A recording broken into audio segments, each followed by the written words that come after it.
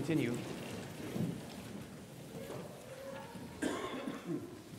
In the name of the Father, and of the Son, and of the Holy Spirit. Amen. The earth is the Lord's, and everything in it, the world, and all who live in it. Be exalted, O God, above the heavens. Let your glory be over all the earth. Christ loved us, and he gave himself up for us as a fragrant offering and a sacrifice to God. Follow God's example as dearly loved children and walk in the way of love. Christ was sacrificed once to take away the sins of many. And he will appear a second time, not to bear sin, but to bring salvation to those who are waiting for him. You are my God, and I will praise you. You are my God, and I will exalt you. Lord God, the Heavenly Father, we humbly come before you today, knowing that we have failed to speak lovingly, think purely, or act rightly. We have sinned against you and against others in wasting the precious time you give us, in our slowness and hesitancy to spread your gospel, in the faithful care of our relationships, in our restless and relentless preoccupation with worldly wealth, in caring for the bodies and minds you have given us, in our refusal to make you our first priority.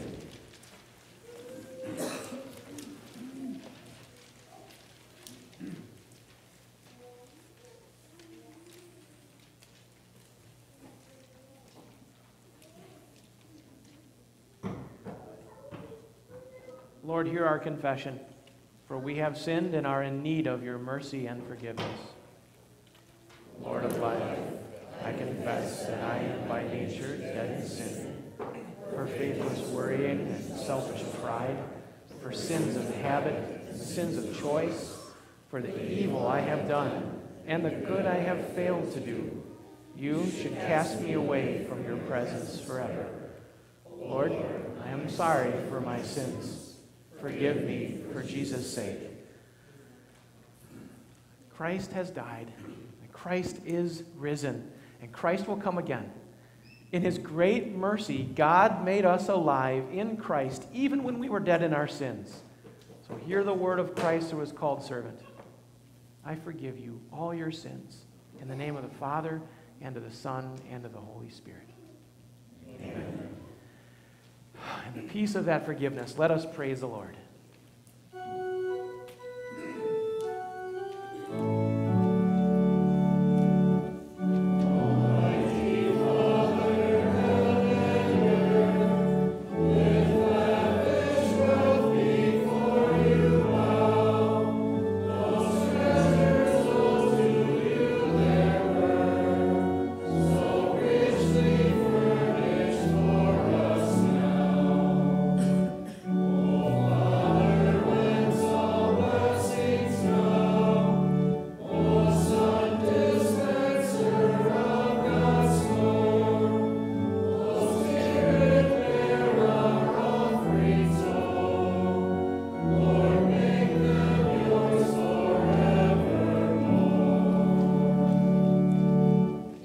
Let us pray.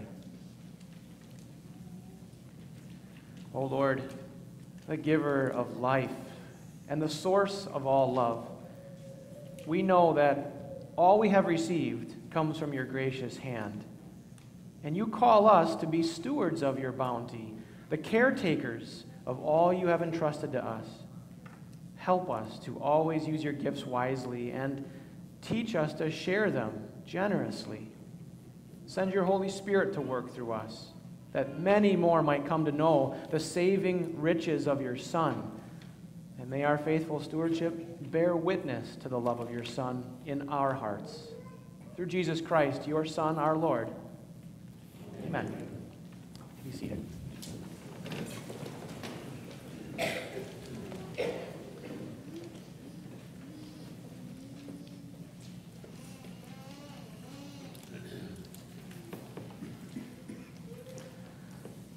We just experienced one of the most incredible, miraculous, generous things that a person can experience this side of heaven.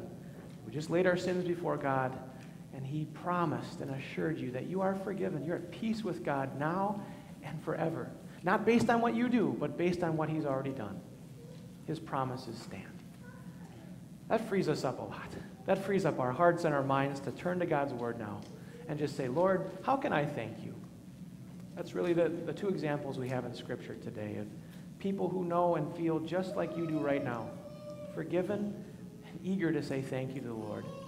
Our first reading is from 2 Corinthians chapter 9. It was a collection of congregations, if you will, in ancient Macedonia. Paul was writing to one of those churches and saying, take a look at your other brothers and sisters. Look at the way that they are showing their thankfulness and love to God. It's not by looking inward to say, what can I do? But it's always looking upward and saying, how can I thank you? How can I thank you? And so may God work this in our hearts as well. 2 Corinthians chapter 9. And now, brothers and sisters, we want you to know about the grace that God has given the Macedonian churches. In the midst of a very severe trial, their overflowing joy and their extreme poverty welled up in rich generosity.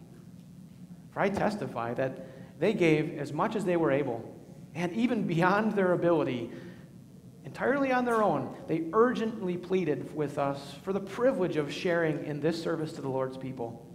And they exceeded our expectations. They gave themselves, first of all, to the Lord, and then by the will of God, also to us.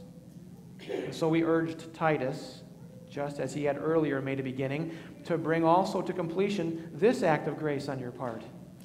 But since you excel in everything, in faith, in speech, in knowledge, in complete earnestness, and in the love we have kindled in you, see that you also excel in this grace of giving. I'm not commanding you, but I want to test the sincerity of your love by comparing it with the earnestness of others. For you know the grace of our Lord Jesus Christ, that though he was rich, yet for your sake he became poor, so that you, through his poverty, might become rich. And thanks to God, we are. These are his words. Alleluia. Seek first his kingdom and his righteousness, and all these things will be given to you as well. Alleluia. As is our custom when we read the words and works of Jesus found in the four Gospels, please stand.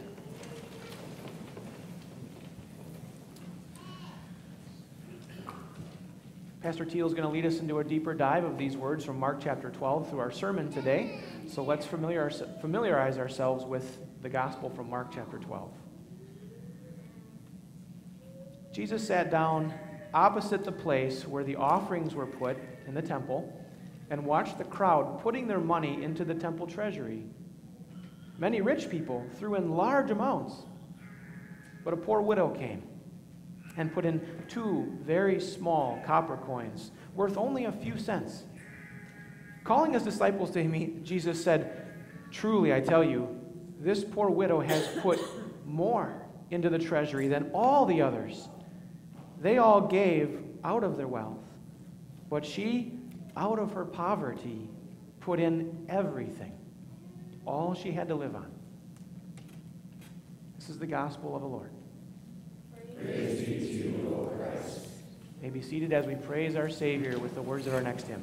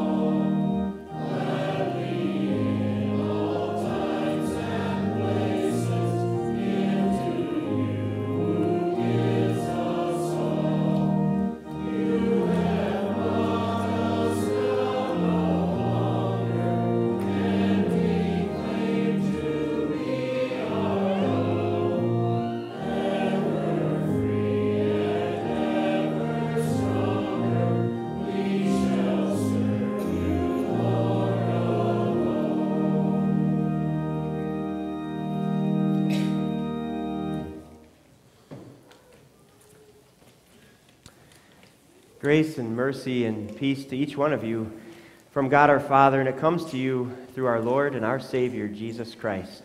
Amen.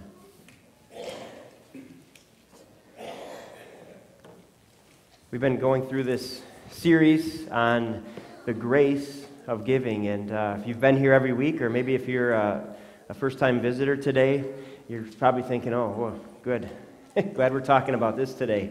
What a day to come, right? But I really hope and pray that the series has been exactly that, about the grace of giving. It's really been about God's grace and what it does in our hearts. And truth be told, we don't talk about this a lot in church, do we? But God does talk a lot about it in the Scriptures, and so we turn to His Word that speaks to every area of our life, even this grace of giving. So we've talked about the idea of first fruits giving, how we give to God first because He's first in our life. Last week we talked about the idea of proportionate giving as God has given us. So we give in proportion to what we have been given. And today we're talking about that idea of sacrificial giving. So let's dig into that as we look at the gospel today. Excuse me. You're sitting in my pew. Those are the very first words that were spoken to my wife the very first Sunday that we were at a church that we were going to. Evidently, everybody knew who sat where. Whose pew was whose. Everybody except any visitor, except my wife. Apparently, she committed a grave church faux pas. Pew stealing. I think I've mentioned this one in a sermon before, but because it fits, I'll tell it again. I remember when I was little, the choir was singing during the offering. I wanted to see who was in the choir. I wanted to see them sing, so I turned around, but I didn't see the choir. I saw a scowl in one of these gestures. I was committing a major church faux pas. You do not turn around during the offering. Seems like there's a lot of church faux pas, aren't there? You know what a faux pas is, right? It's an embarrassing or tactless act or remark in a social situation. And it seems like basically they're just little unwritten church rules, and you just need to know them. And you seem like you know them when you commit them, or when you commit the foul or whatever it is. Can you think of any church faux pas that we kind of giggle at, but they're true? Thought of another one, maybe when you forget to silence your cell phone. Oh, man, that's a big one, right? Or maybe talking just a little too loud during the offering and everybody's looking at you. What about making change in the offering plate? Maybe a faux pas, huh? Well, speaking of offerings and faux pas, I learned one right after I was confirmed, and in our church, after you're confirmed, you get an offering envelope of your own, and I was so happy about that. But I learned very quickly, one of the things you don't do is you never look at the other person as they're giving their offerings, right? You put your offering in the plate, and you don't look at the other person putting their offering in the plate. That's a no-no. You don't, under any circumstances, look at that person, right? Would you agree with that one? That's a pretty good one, because we want to be humble about our offerings, and we don't want to intimidate, so I get that. I think we all agree with that. You don't look at other people giving their offerings. Makes sense, but oh boy.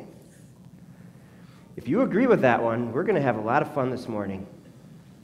Because let's look at the first verse again of the gospel reading, verse 41. Jesus sat down opposite the place where the offerings were put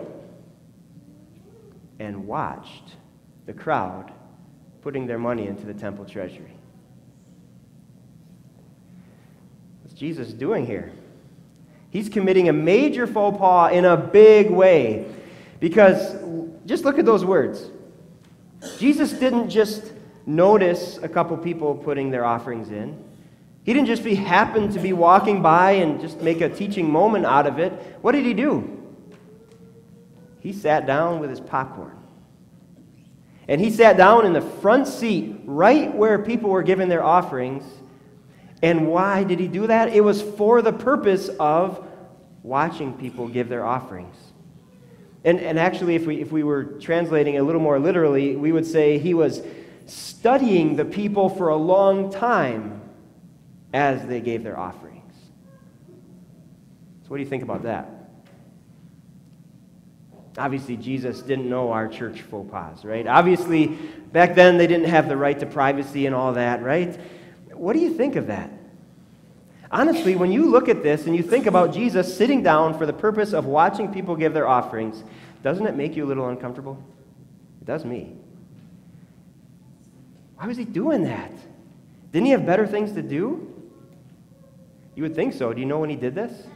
This was just 2 days after he entered Jerusalem on a donkey, Palm Sunday. This is just 2 days before he was betrayed and went to the cross to die. There's probably a lot of things going on in Jesus' mind. It was a busy week in Jerusalem, and this is what he chooses to do. Why is that? I think, first of all, we need to come to grips with something. Who is Jesus? Jesus is the Lord. That same Lord about whom we confessed in the very beginning of our service, the earth is the Lord's and everything in it. So all that wealth that people were bringing, that was his, not theirs. And so he cared. He cares. He's interested in how people were using the wealth and the blessings that he gave them. He's interested in watching. So what did he see? Let's take a look at a couple things that he saw here. Next verses say, many rich people threw in large amounts. I don't think this is a big, shocking, surprising verse. First of all, it seems like a good thing, right? The ministry of God's Word does take resources, and it takes large amounts of resources. And if people have a lot of resources to give, that makes sense that they come from them, right? So many rich people threw in large amounts. No big surprise there. But again, I hate to always say, well, what if it's translated differently? But there's a little nuance to the words if you take it a little more literally. How would you look at this situation differently if you saw the translation like this? Many rich people kept repeatedly throwing in large amounts. Now you're not paying attention to the amounts, but how are they doing it? The impression is given in the words that they would come to the front and make a large commotion with dumping their coins one at a time, ching, ching, ching, ching, ching, ching, ching, ching, so everybody heard it, and they would look around. But not only that, but then they would go back in line and do it all over again and make sure everybody saw them again. And then go back in line and do it again. It'd be like today, in a few minutes when we do the offering, if somebody said, "Excuse me, Mr. Usher, could you pass the plates by me again a second time? I forgot to put in my other envelope," and put it in. You see what Jesus was seeing? Jesus was not seeing and paying attention to their amounts. He was seeing their hearts. He was watching the reason they were giving. And what he discovered in some people is that the reason wasn't about the Lord at all. It was about themselves. Thankfully, that's not all Jesus saw. Jesus also saw a poor widow came and put in 2 very small copper coins worth only a few cents. Again, not real surprising. We see a widow, and we know that, especially at this time, the widow would not have had a husband to provide for her, so she would be poor. And this was way before Social Security, retirement plans. So when you see widow, you would see the word poor with it. And then the amount of her offering showed that, right? Just a few cents. So not anything real big and surprising until you get to the next verse. Jesus called his disciples, and he said, "Truly." So here's the truth. I tell you, this poor widow has put more into the treasury than all the others. I just want you to imagine yourself as one of the disciples sitting by Jesus. You're probably already really uncomfortable because you're watching people give their offerings. And you're already kind of on edge. And now he says this. I can imagine all the objections and the questions and the head scratching. Wait a minute, Jesus, how can you say this? I get it, it's cute.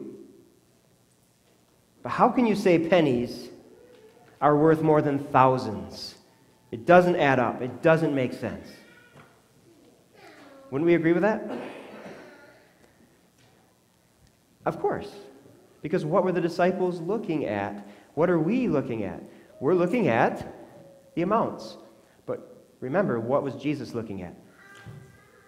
The hearts. And when you look at the hearts, it's pretty easy to see what Jesus is seeing. Jesus gives us a little insight into what he was seeing here. The last verse. They all gave out of their wealth. But she, out of her poverty, put in everything. All she had to live on. So it was like this. Yes, the rich were giving thousands of dollars with many more thousands left over. They made this big show, but had very little sacrifice to them. They would still go home to their big bank accounts and their warm homes and their full pantries and refrigerators, and it was really no big deal to give that big amount, and it showed in their attitude. But look at the widow. She gave pennies with how much left over? 0. That's right. 0. She had no show, but a huge sacrifice. Tiny amount, but total sacrifice. Because just look at those last words. All she had to live on. She had nothing left. Except, I would argue that at that very moment, she had absolutely everything. Because she had her Lord. And she had his promises. And she had the gift of faith from the Holy Spirit to trust completely in those promises. This is really amazing. I would boil it down to this. This is the takeaway, and I'm going to repeat this a number of times the rest of the sermon. But this woman gave beyond her ability because she trusted her Lord's ability. Beyond her ability because she trusted her Lord's ability.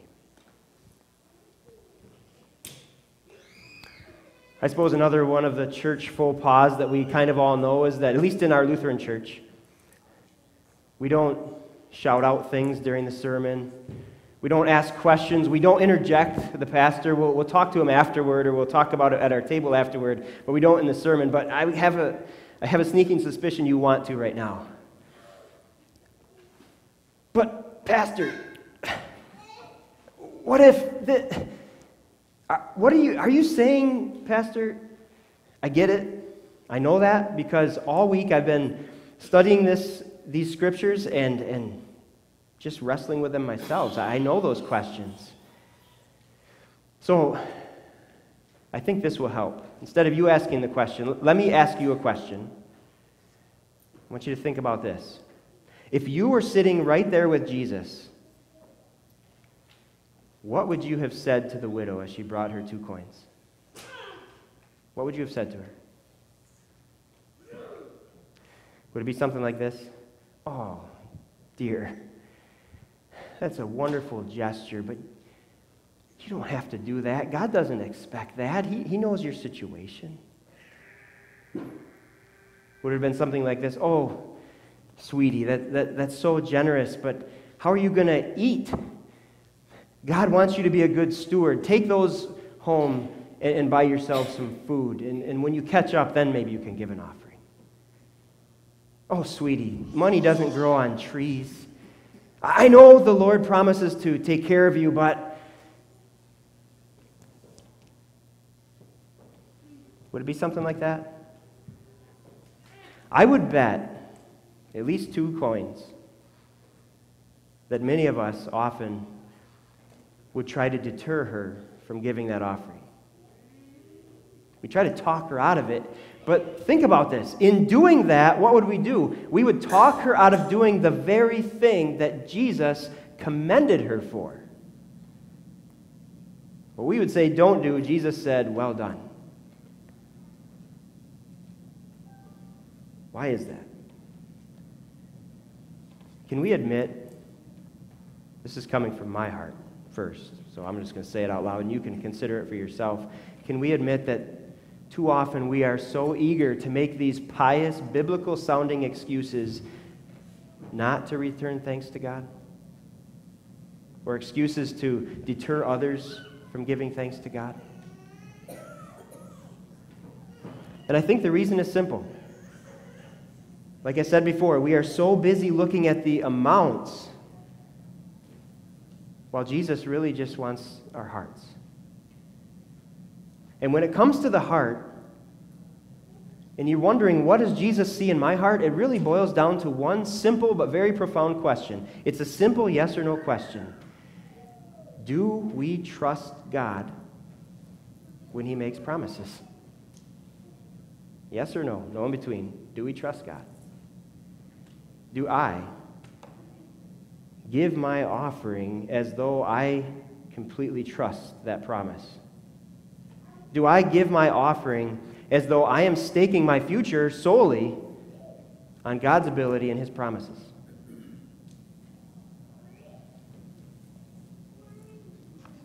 Truth is, so often we don't give first fruits because God is not first in our lives. So often we shrink back from that idea we talked about last week of proportionate percentage giving because we fail to recognize that 100% of it is God's already. I'm just using it.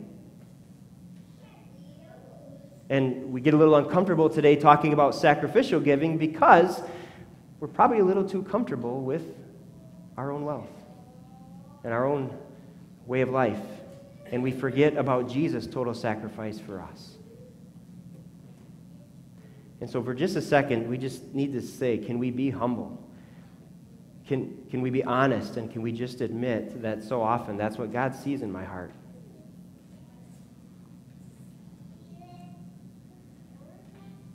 If we can admit that,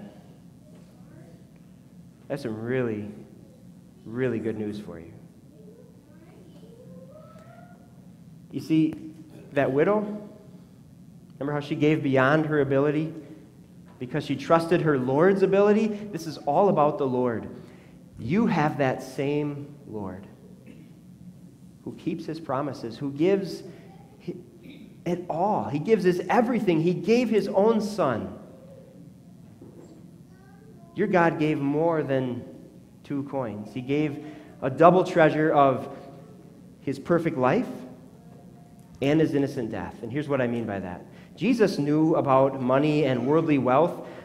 There was a time when the devil came to Him and said, all this worldly wealth, I can give it all to you.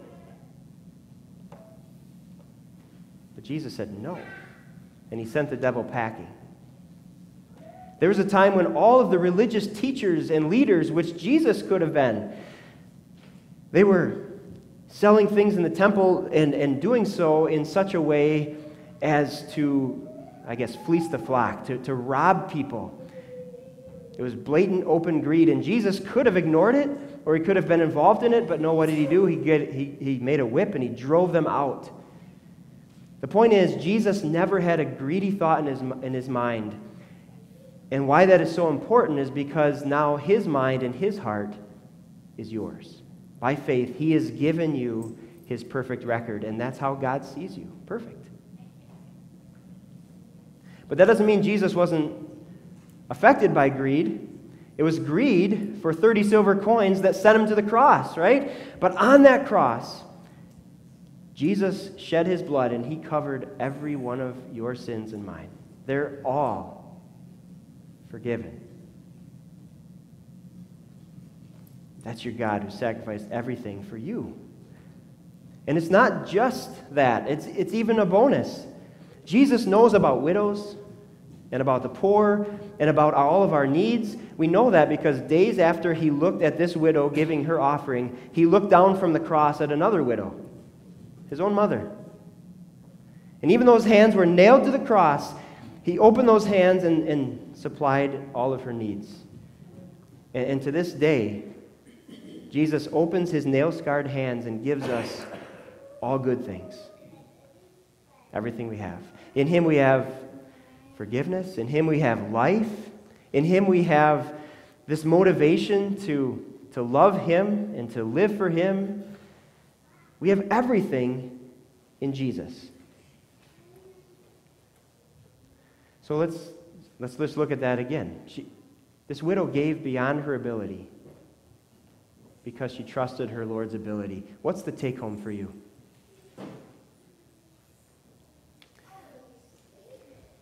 Am I saying that you have to give all you have to live on? I can't say that because Jesus did not prescribe that, did he? Am I saying you don't have to give all you have to live on? I can't say that. Jesus didn't say that. What's Jesus saying? This is an account not about money and not about amounts. This is an account about a heart that trusts in God. And so this is all about the Lord. So this is the takeaway. Look at your Lord. Look at his sacrifice for you. Look at his promises. And I'll tell you what, the amounts will take care of themselves. So, as the closing here, let's just take look at a few promises and pray that the Holy Spirit would give you the faith to trust in those promises. Here's one from Matthew. This is Jesus. But seek first his kingdom and his righteousness. In other words, all the work that he does through his word, the good news of Jesus, seek that first, and all these things will be given to you as well. God will take care of you. That's a promise. You can trust it. Here's another one. Romans 8. He who did not spare his own son, but gave him up for us all, how will he not also, along with him, graciously give us all things? It's a promise from your Lord. You can trust it. One more, 2 Corinthians 9. God is able, talking about God's ability, right? God is able to bless you abundantly, so that in all things, at all times, having all that you need, you will abound in every good work. That's a promise from your God. You can trust it. So maybe I found the reason why turning around in church is a faux pas. Maybe it's a good thing. Not because it's embarrassing or rude. Maybe it's just because when we turn around, then we take our eyes off the cross. You see, when our eyes are on the cross, we see Jesus' nail-scarred hands open with forgiveness and every good gift. And all of a sudden, without even realizing it, our hands are open with thanks and praise. May God bless you with all grace, even this grace of giving. Amen.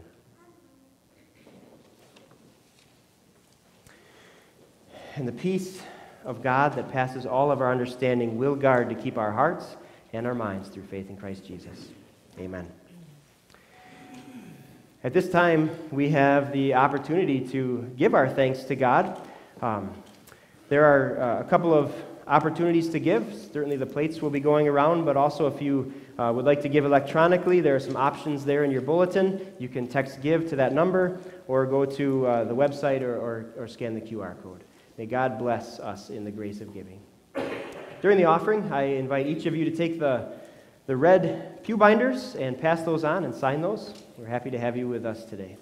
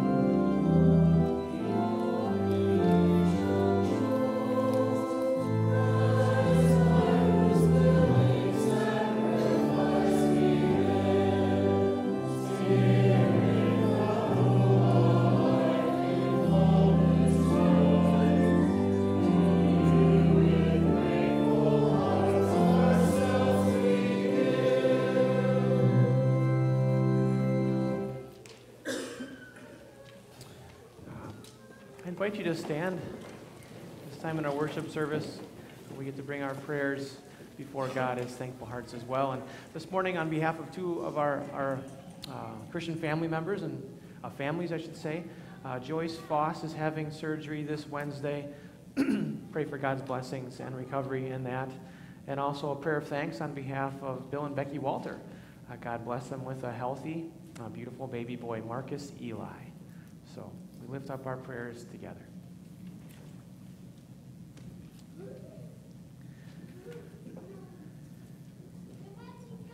Lord of life, every time it happens, we marvel at the wonderful way in which you bring children into the world. Accept our thanks for holding your protecting hand over this mother and childbirth, and for bringing joy to both Bill and Becky, the parents, with the gift of their son, Marcus.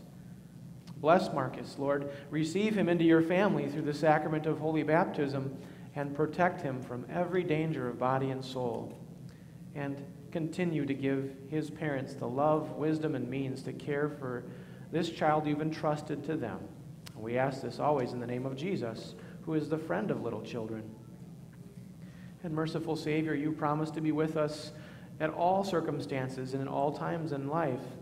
And may that assurance of your abiding presence and your loving care comfort and sustain Joyce Foss this coming Wednesday as she faces and undergoes surgery. Through your promises, remove all the anxiety and fear she may have in her heart, and through the Holy Spirit, lead her to rest her confidence in you. Also bless the work of the surgeon and give success to this surgery as it pleases you, and then be with her as she recovers, filling her with that same thankfulness that comes from knowing your love and all your blessings.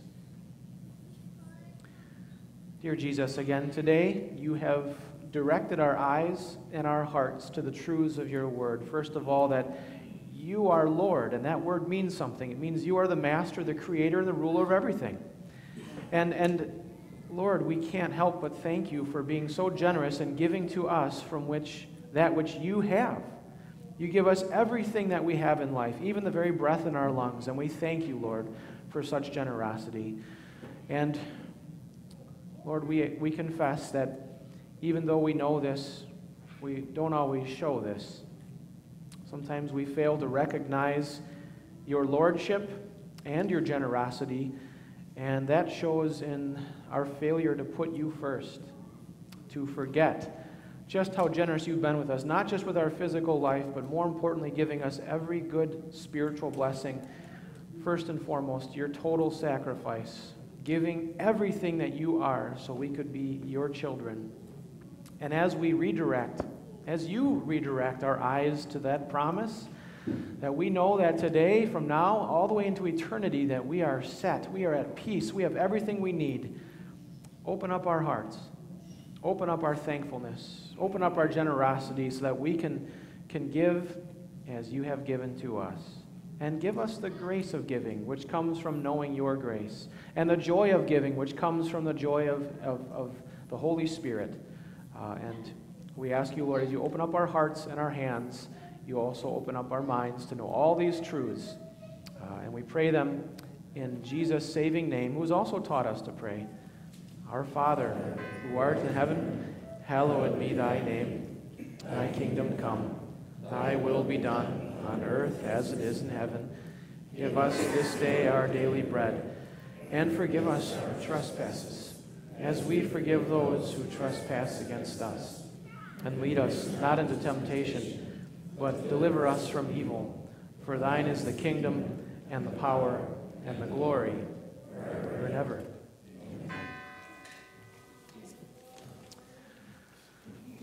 Well, if God's grace couldn't be any more evident to you through his word and promises, we come to this beautiful high point in our worship service now. That God actually comes to you not as a representation, but he's really here now in the body and blood that he gives to us in this Holy Supper. Now, we don't just do this just in remembrance. We're doing it as we receive Jesus himself. He could not be closer and nearer to you with those promises than he does comes to you now through this Holy Supper. And so we prepare our hearts. The Lord be with you. And also with you. Lift up your hearts. We lift them up to the Lord. Let us give thanks to the Lord our God. It is right to give him thanks and praise. Praise to the God and Father of our Lord Jesus Christ. In love, he has blessed us with every spiritual blessing. In the past, he spoke to us through the prophets, but these last days, he has spoken to us by his Son, who is the radiance of his glory. And now have come the salvation and the power and the kingdom of our God and the authority of his Christ. To him who sits on the throne and to the Lamb be praise and thanks and honor and glory forever and ever.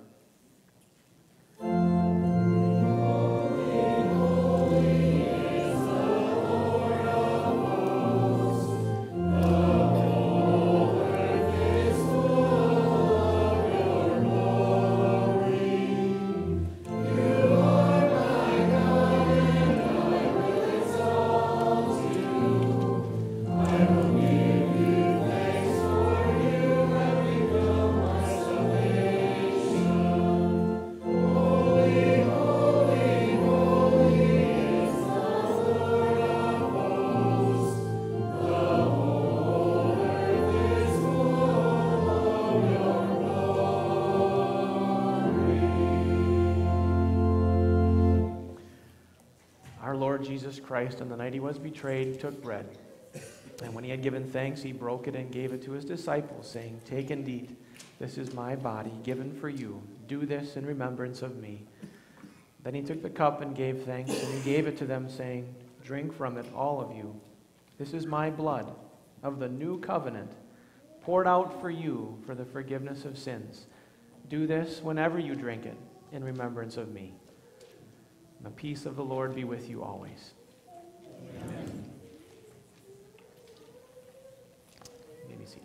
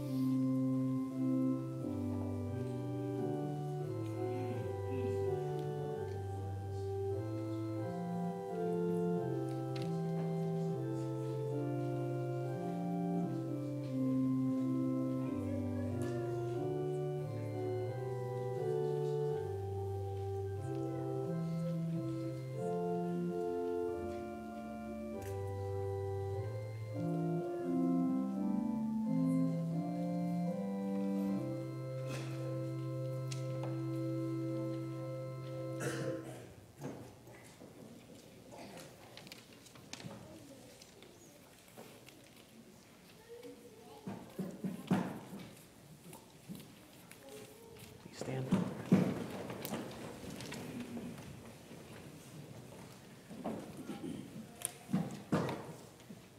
Hear the prayer of your people, O Lord, that the lips which have praised you here may glorify you in the world, that the eyes which have seen the coming of your Son may long for his coming again, and that all who have received in his true body and blood the pledge of your forgiveness may be restored to live a new and holy life through Jesus Christ our Lord, who lives and reigns with you in the Holy Spirit, one God, now and forever.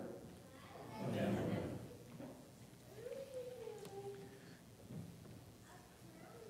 The Lord bless you and keep you. The Lord make his face shine on you and be gracious to you. The Lord look on you with favor and give you peace. Amen. I invite you to remain standing for our closing hymn of praise.